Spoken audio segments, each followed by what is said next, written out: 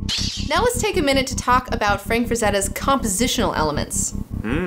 Here we have a standing warrior with a woman at his feet, a staple of fantasy paintings, but if you take a closer look, you'll notice how the figures in the ground form a triangle. Oh, it is a triangle. This composition can be found in many of Frazetta's works. He was a master of using the golden triangle composition. It's like Doritos. Yes, Robot, he was inspired by Doritos. You get an A+. The thing about triangles is that they give you this dynamic movement in your paintings, instead of having this static image, like a square. It's boring, it's static. Triangles, on the other hand, are exciting. Let's take a look at some of the other paintings with triangle composition. Here we got Conan saying, "Come at me," with his triangle composition.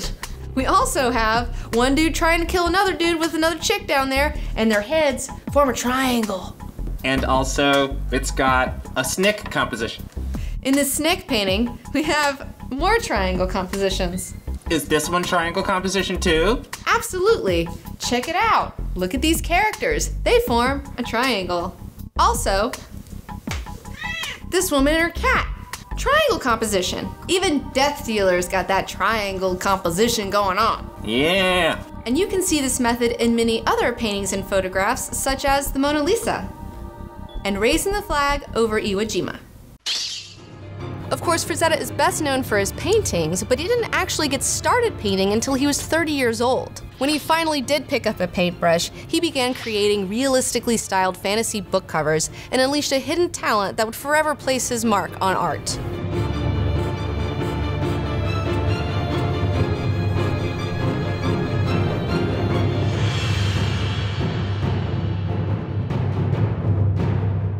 Really?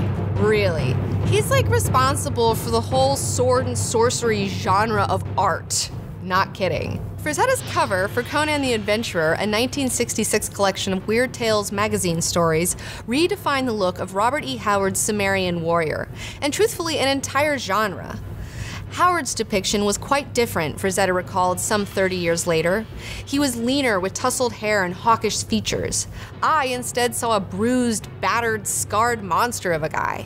Countless Conan book covers followed, as well as covers for Burroughs' books about John Carter and Tarzan. In the 70s, Frank Frazetta was creating mostly fantasy book covers, and any book that had one of his illustrations would sell so well that at one point, publishers came to him to ask what other paintings he had laying around in order to buy that painting from him and then have a writer write a story to go around that painting. That's nuts! Eventually, I plan on someone writing a novel to go with my fish monster drawing. That way, I don't have to write it myself and I can free myself up to become a professional dancer. All right.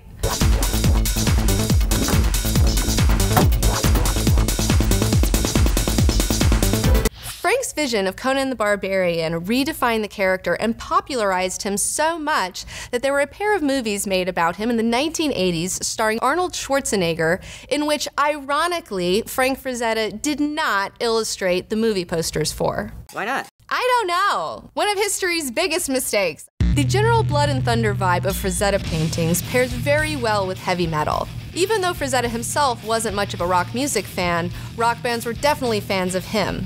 Molly Hatchet introduced Frazetta to generations of headbangers when the band used his paintings for 3 of their album covers.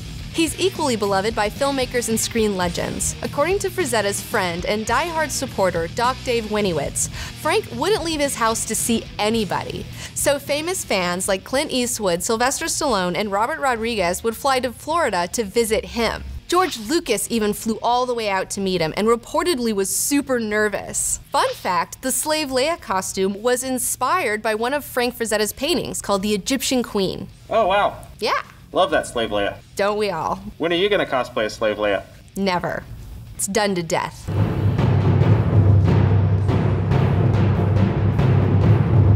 And Frank didn't just work on comic books and movie posters. In the early 80s, he even collaborated on an animated feature film, Fire and Ice, with director Ralph Bakshi. And the Keepers of the Flame is about to begin. Fire and Ice. From the visual imagination of Ralph Bakshi and the dazzling artistry of Frank Frazetta,